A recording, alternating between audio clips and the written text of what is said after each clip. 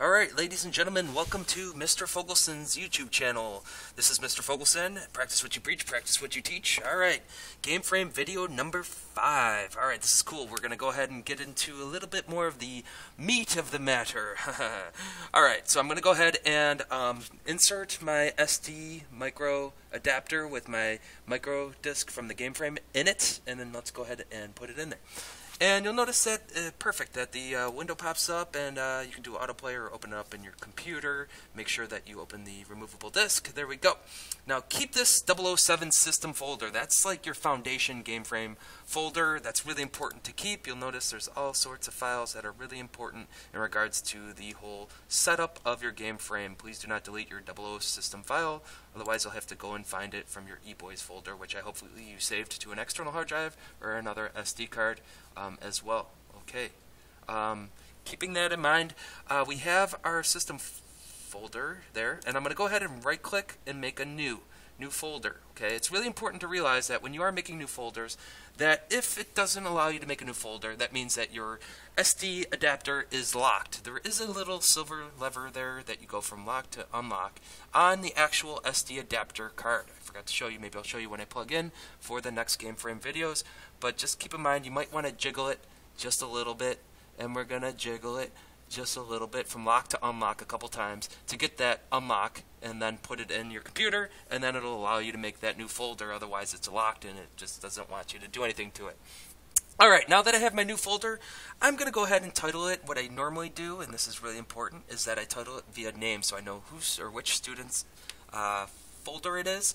So there's some things to keep in mind when you are labeling your folder. So I'm going to do a capital my first name. You call me Mr. F.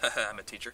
Then I'm going to go ahead and hold the shift key and underscore. Please do not put any spaces. Please do not hit the space bar and anytime you label your folders. Okay, really important. So I did an underscore there, and I'm just going to put the first 3 letters of my last name. For some reason, I found a bug where if you put in anything really long names, it just doesn't save or work. Okay, so keep in mind that, like for example, if it was like Kevin Ann, I would just put Kevin. Okay, then an underscore, and then the first 3 letters of my last name of Fogelson. Okay, that way we can avoid any bugs and you won't get bugged on the fact that it's not working in your Gameframe. So that's how I'm going to go ahead and label my folder here. Okay, so keep that in mind. And the next we're going to focus on is an awesome application. I call it. It's on the internet here. It's just loaded up. It's basically what you could do is you could just type in Pixel Toolbox. Okay, notice how it just shows up there. And Pixel Toolbox, and there it is, and it shows this page. Okay, so Pixel Toolbox 1.1 version. It's for the Windows. Just a heads up.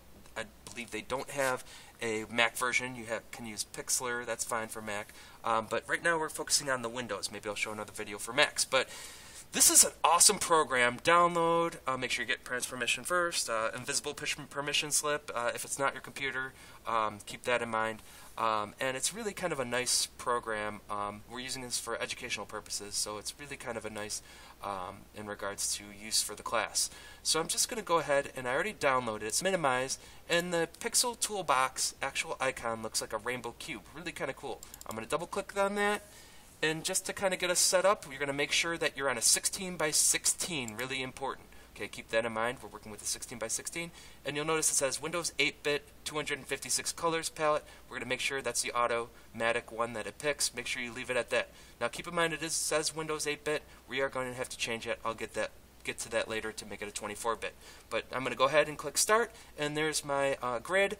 And my next videos will show you how to work with Pixel Toolbox and bring it to the Gameframe. Awesome. Have a good day, Mr. F says. All right.